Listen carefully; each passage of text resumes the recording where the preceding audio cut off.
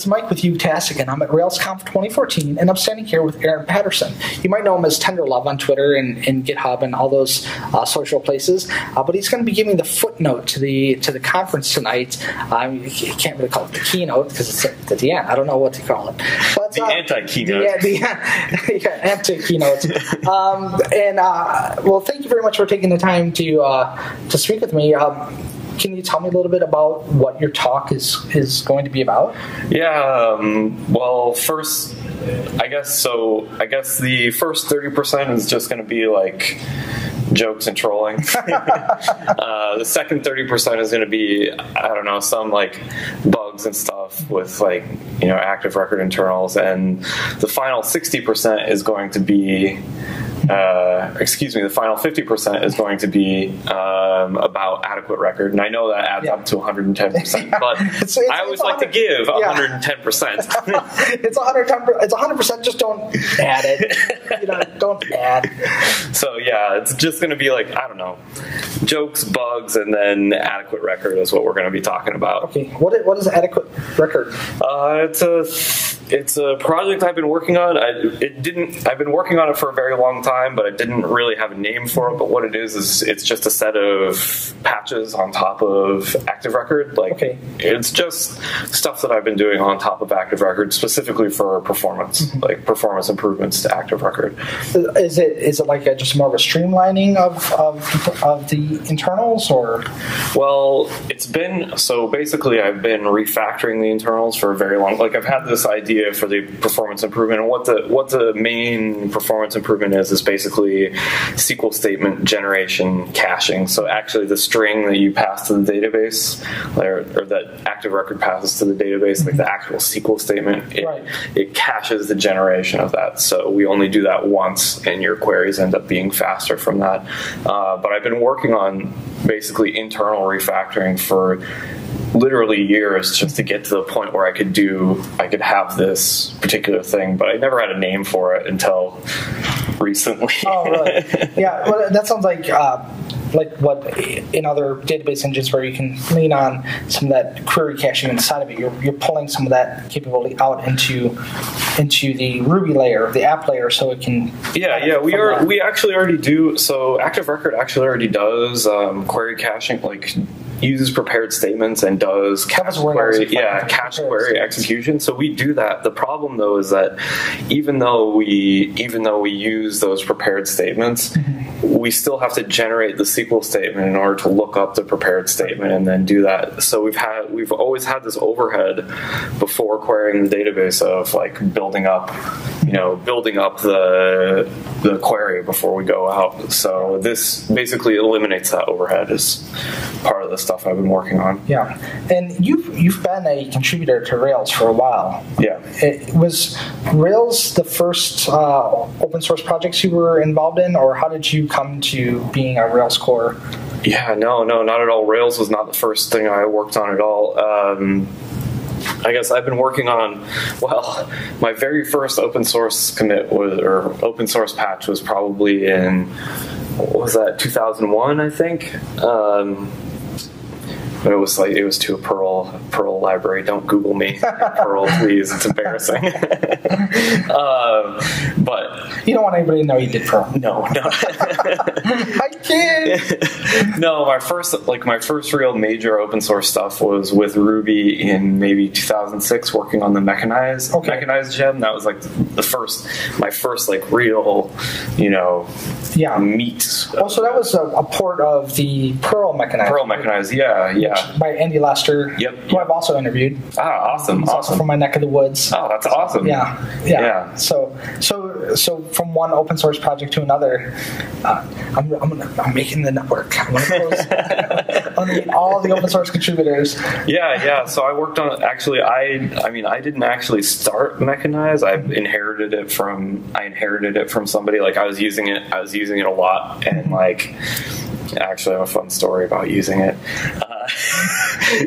But anyway, I like the maintainer when I picked it up, he wasn't working on it so much, so I picked it up from him, and that was like my first responsibility, I guess. Right. So that's when you became a grown-up in FOSS. Yes, exactly. Is that when you decided to go with the beard, or No.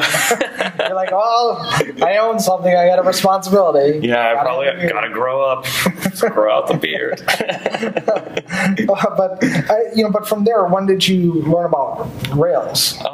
So basically around the same time I was getting into Ruby, working on Mechanize, just to do some automation, like web automation stuff. And then around that same time, the 15-minute video came out. Oh yeah, the build a blog post. Yeah, and then I saw that. Build a blog.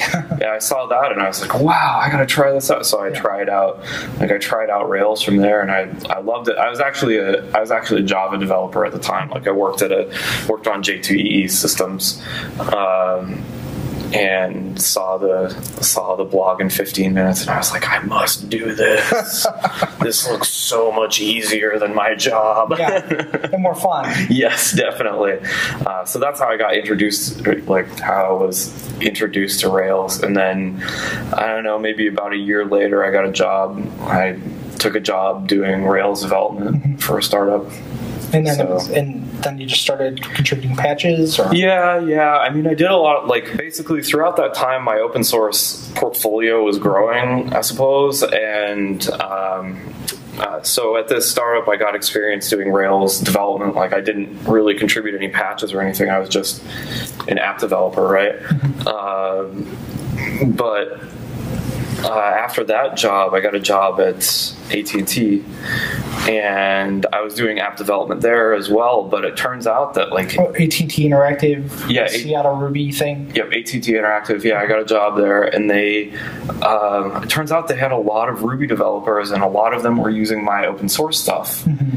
And they also needed patches to Rails, and I guess one thing led to another, and that's basically how I got involved. Yeah, I have to say, was it kind of a little trippy to meet people and be like, "You're using my stuff"? Oh yes, yeah, absolutely. It was very so at the time I knew there were people out there who used my software, but I was completely kind of an abstract thing. Well, so it was kind of abstract. I was also completely oblivious to the actual number of people who were really using it. Because you only get you get a bug report or whatever. You only get you get a bug reports from a very small percentage of people who actually use your software, and you don't understand exactly how small a percentage that is, right?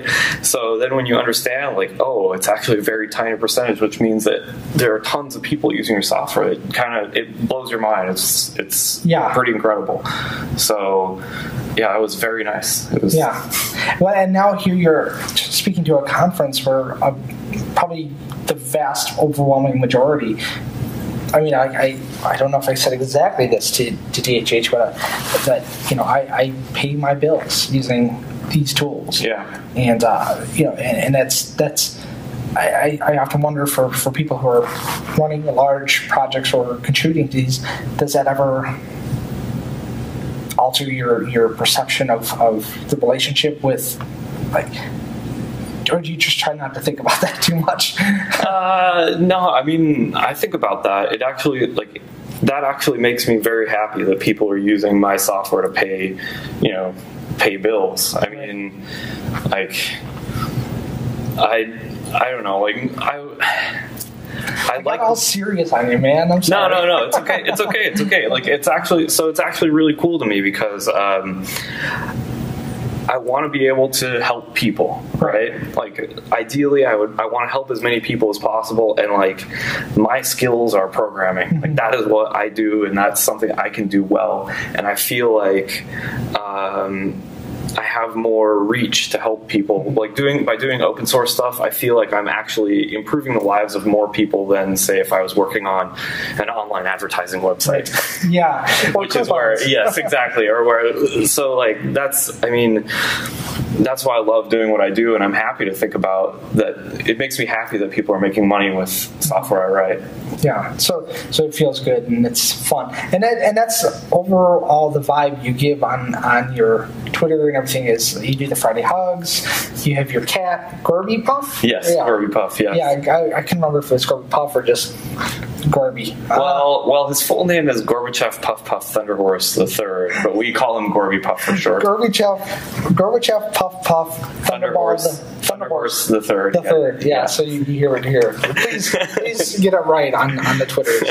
Yeah, I was thinking. You don't know him well enough to call him Gorby. I was thinking about changing my name to Thunderhorse because it sounds super awesome. When I got married, I was like, hey, what do you think about changing our last name to Thunderhorse? Then we can be in a band or something. we'll be the band. You do have the metal vibe going right now. I feel like I'm going to get a contact high. No, I'm kidding. I feel like I should be getting a contact high. I'm not actually getting erase. No, I'm not going to erase that. And with that relationship to the community, and sometimes I was thinking, looking at the conference, and I look at DHH's very early talk, which is funny in his wry sense of his wry humor, his very Danish, Denmarkian humor, and then a little bit more American humor. Yes. I'm a little bit more obvious. And I was thinking, like, what is the analogy? I was thinking Bing Crosby and Bob Hope. Where they were both funny, but one was more, the guffaw funny and Ayo. swinging the golf club, yes. And one was more funny, but in a very upright way. So I just think it's funny in our community that we have our own Bing Crosby and Bob Hope. And I think though when DHH got up and gave his talk, that because he didn't have the Bob Hope to foil off of, I think some people took what he said a little too literally, a little too much to heart. Oh, or yeah. Am I? No, I agree. I agree with you. Well, but I think it's fine because that's basically why I'm going to be trolling in my talk. Yeah. So when they listen to you, they should think of it in the context of, these are two people who are central to the maintenance and future of Rails, and kind of orbiting around each other in guiding the direction. And yes, listen. We are the yin and yang. Yeah. I suppose. One's going to have the little captain's cap and the golf club. And, yes, exactly. But I'm sure DHH knows how to dance really well. Oh yeah. Well, thank you very much for taking the time to speak thank with me. you so I really much. Appreciate it. Thank you. It was good to meet you. Here, have a hug. I'll get it on a Friday. Thanks. User groups with lots to say, interviews and more. No way! Sharing great ideas in the tech community. Fascinating conversations, a plethora of information. Find out for yourself today at utastic.com.